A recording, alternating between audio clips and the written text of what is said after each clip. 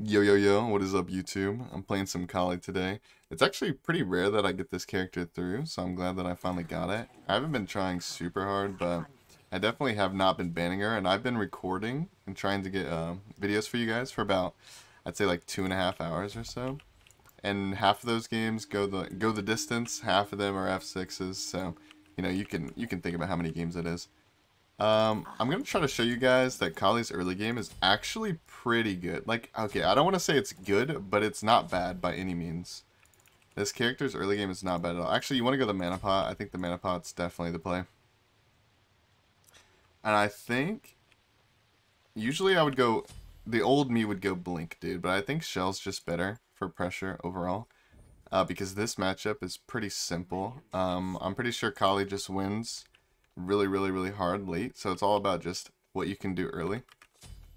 So we're just gonna go Shell to try to survive the early game, because while we might do more work with like a sprint or a beads later against this Cupid, the Shell's gonna help us in the early game, which is all that matters. We don't need any help for our late game, we just need the early game help. Because like I said, this character's early is not bad by any means. But that doesn't mean it's amazing either. But a lot of people think Kali's just farm as hard as you can, get to late game, insta-win game, or kind of character. And she is to a degree, but her early game is a lot better than some other characters that people say that about. She actually has a really good early game in comparison to the other gods that people say, like, what the? What the? I did not expect him to commit to me so hard.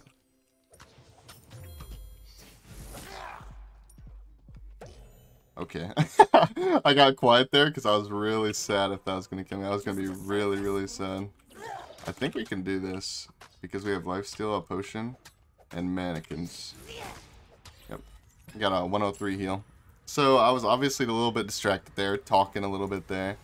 And he kind of just went in on me, dude. That was a little bit surprising. It was a little bit of an alpha Cupid play here. He didn't go mannequins, which is really weird. But I'm not going to complain because I'm so tired of seeing mannequins every single game.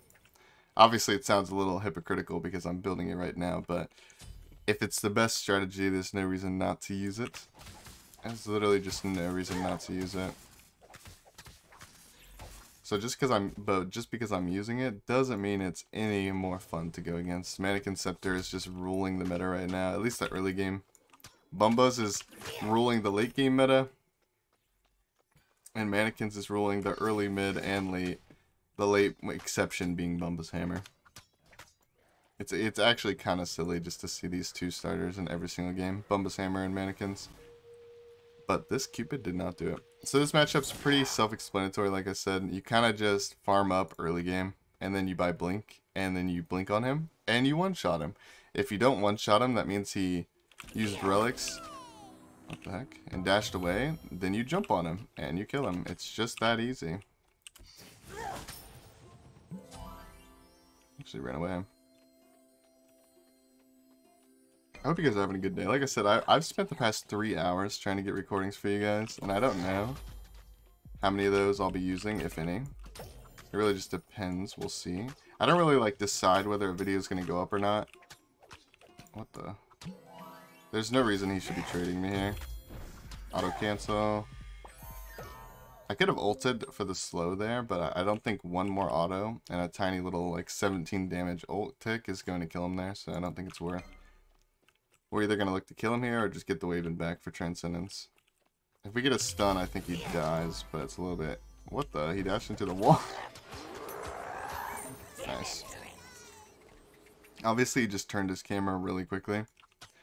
Did not expect to go into the wall. So once you get a kill early game, it kind of just seals their fate, I guess. Because Kali has one of the best, if not the best late game. The only ones I could think that really contest her heavily in that regard is Uller. And maybe gods like Nemesis and Hebo. As far as just like, and Kronos maybe. As far as gods that just have an insane late game, I don't mean their individual matchups beat Kali. Besides maybe Uller. But all those gods just have insane late games. What the? So if you give them kills early, it feels really bad. It feels really bad. Alright, so we both have 5 stacks and Transcendence completed. So basically, I think until level 12, this matchup's kind of weird. I kind of just have to walk up and combo him like this. I could jump on him, but theoretically he should be able to dash it every time, and I don't know Cupid's dash cooldown off the top of my head. What the? Okay, okay. Yeah, he did not need to do that one bit. Hopefully he thinks I'm going to red and I can turn around and walk up to him here. Oh, we missed the 2. We missed the 2. I think that was a great play and a bad play. It was a great play to, like, be able to catch him off guard there, but unfortunately, he kind of just turned around and looked us in the eye and said, do it, bro. He kind of just looked at us and said, you won't, and then I didn't, so I guess he was right. I expected him to be crying to his mama, running away in fear, but he kind of just turned around and looked at us, bro. No way he walks up here, right? Oh, he warded this, so he thinks I'm not going to do the buff. Well, he might just walk over to blue buff. Yeah, my blue buff. I'll just give up my wave because I should be able to get the XP over the wall anyways. He doesn't have ult. I ulted there just for more DPS overall, but also because Cupid, granted it only would have lasted like, you know, half a second longer, but Cupid Heart Bomb and ult both slow before their other CC kicks in, and Kali is slow immune. Let's go over here to the mid, because there's really just nothing else to do, and actually it's really rare that this mid camp makes or breaks the difference of what you need in gold or XP, but that camp right there actually gave me just enough gold and just enough XP to buy this relic and just go straight into the Hydras. As far as, like, people ask me on stream when to go defense and when not to go defense on Kali, because a lot of the times I don't go defense, and my answer to that is honestly just, you go defense when you feel like you need it, bro. Like, in this game, give or take, it's mostly just me walking all over him. You know, there's been a couple close calls, but it's mostly just me walking towards them and beating them up. And if I'm starting every fight, especially now that I have Blink, if I'm starting the fights and I'm the one initiating and bursting him first, there's not really much he can do to retaliate, like, against me. So therefore, I don't really need defense. Bit of a misplay there. I'm pretty sure I could have killed him if I spaced better. That just goes to show, like, do you guys see that damage, man? Holy. I'll be honest, I don't know, like, if I'm just, like, nervous. Like, I don't know why I would be nervous for you guys, because I've been recording for hours. But I don't know what it is, if I'm just nervous or what, but I cannot land a Kali 2 right now, man. And it's not even a hard ability to land. It's actually really easy, especially if you're just trying to get one tick. I just can't hit him, dude. I think maybe it's not about YouTube or me or being nervous. Maybe it just comes down to YoungGod_Tom. It's just in my head, dude. Maybe that's all it is. He's just mentally in my head. We're gonna go straight into crit here. Basically, I'd say even in matchups that I go defense, sometimes I still go Hydra's second. Even if I am going defense third, I still go Hydra second, but in this match, since he's also not building defense, I imagine he'll go defense third, but he doesn't have any defense right now, so I can capitalize off of that and just basically one-shot him every engagement if I go crit and get a lucky Hydra's crit. So that's what we're gonna go for here. We jump on him, we start the fights. The court, or the ball is in our court. I'm gonna walk away before that stuns us. Hopefully we can jump on him here. Yep. Huge Hydra's procs.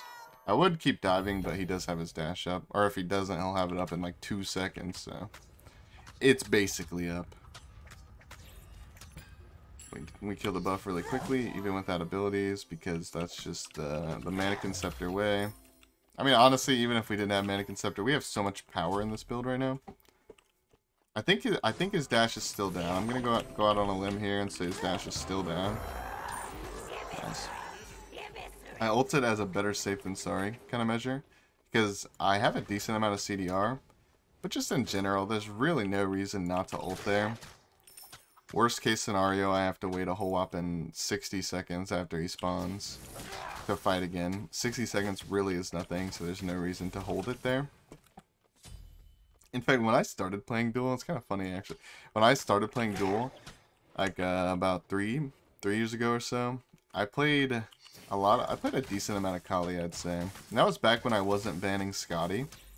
So I had like I can think of like 3 different occasions to different players where I lost versus Scotty as Kali. And especially late game, which all those matches went late game. Sorry, I'm having a hard time talking here. Even if those matches go late game, you kind of just win by default as Kali. And I lost them when I first started playing. And all 3 of those losses were because I either didn't beads or didn't ult or both.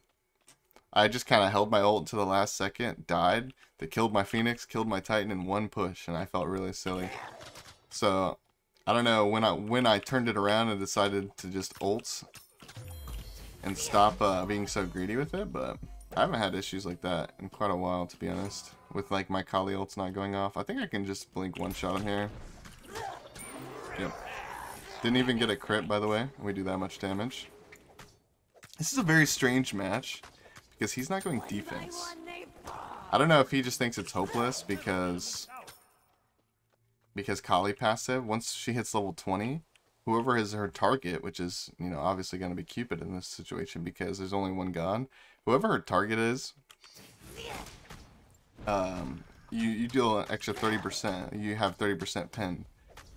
You don't deal an extra 30%. You have 30% pen.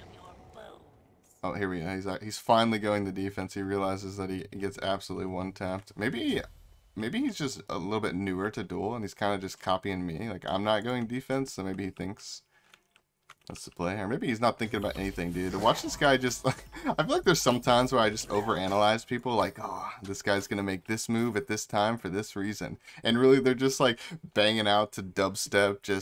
They don't even know what game they're playing. They're just lit. They're just lit listening to dubstep. Don't even have in-game audio. No thought process whatsoever. Just having a good time. And I'm over here like, I wonder what he's thinking. He's not letting any autos on me. This is weird. This is a strange fight.